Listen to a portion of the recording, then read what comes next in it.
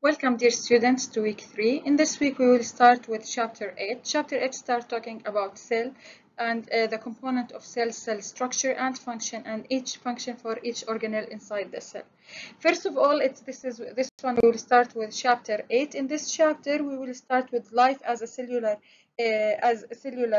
structure. We will talk about the discovery of the cell, how they discovered the early microscopes and the component of the microscopes. Then we will go through the cell theory and what is the main thing about exploring the cells, how do they explore it using the light microscope, then going to the electron microscopes. After that, how they become more advanced and how they can see under the light microscope the microorganisms and discover the cellular component for each one. After this one, we will go through the two types of cell, which is the prokaryotic cells and the eukaryotic cells. We will go through also the difference between prokaryote cells as individual having the cell membrane, cell wall, and the organelle inside them. Then we will go to the eukaryotic cells. Eukaryotic cells, it can be divided into animal cells and the plant cell. Then we will go about the anatomy for each one of them.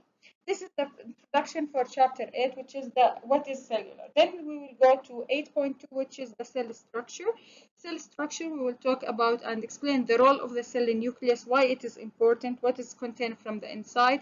It contains the genetic information that decide all of the genetics composition for each type for organism, whether we are talking about a plant cell, animal cell, or even if we are talking about human cells. After that, we will identify the cellular structure that make and transport protein and other macromolecules. Now, inside each one of this organelle, we have of these cells, we have organelle. These organelle are different. We have some organelle that are can be found between in prokaryote and eukaryote, or between animal and plant cells. Other you can find in plant cell, not in animal cell, or vice versa, which mean that we can see it in the animal cell, but we cannot see it in the plant cell. We need to discover the importance of the nucleus, and then we will talk about the organelle that build the protein, starting with the ribosomes. What's the ribosomes? And why they are important to produce protein, and then the endoplasmic reticulum. Endoplasmic reticulum, it's one important organelle that we will discuss later. That it's important for having, if it contains the ribosomes in their external structure, it will called as a rough endoplasmic reticulum, or if it's without the ribosomes in their external wall, then it is what it's called only smooth endoplasmic reticulum. In this we will talk about the process of producing protein from going out from the nucleus to the cytoplasm, from the cytoplasm back to the out of the cells, going through to the smooth endoplasmic reticulum, then to the rough endoplasmic reticulum. After that, to Golgi apparatus, from the Golgi apparatus out of the cell membrane. Then we said that the nucleus is the control most cell process, and that it's important because it contains what the genetic information.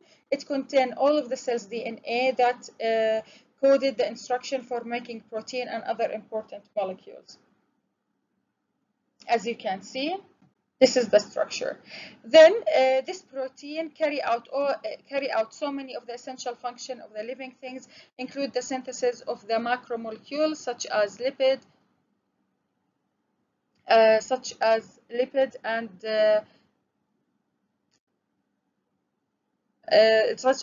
and carbohydrate, and this is the big part of the cells that develop to produce and distribute.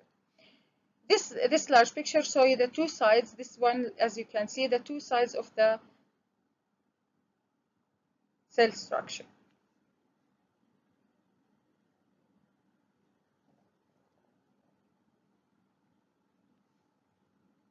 As you can see, the protein in the 3 steps in and out of the cell.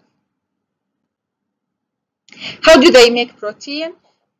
We need to point out that this is the complete process that we can see here. It's the this is what we can see, and we will discuss it in detail, how the production of protein inside the cell. Then we will talk about the different type of vacuoles that existed between plant cells and animal cells, how they are large or called as a huge vacuole cells in compared to the animal cells because of their function inside the plant cell, as you can see. The difference between them in the plant cell and in the animal cell. Also, if you look into the figure, you can see that we have extensive network of filaments in the cytoplasm. It's called a cytoskeleton. Other microtubules also, they have hollow structures made of protein known as tubulin. These found in many cells and play a critical role in maintaining cell shape, as you can see. Then the chloroplast, as we all know, we know that chloroplast found in the plant cell, not in the animal cell. And other type, of course, mitochondria, it's the energy sources in any cells that need energy. It's carried out by the mitochondria and can only use it in a certain form. Also, we will talk about it. Then we will talk about the boundaries that hold the cell structure. This is for week 3. We will see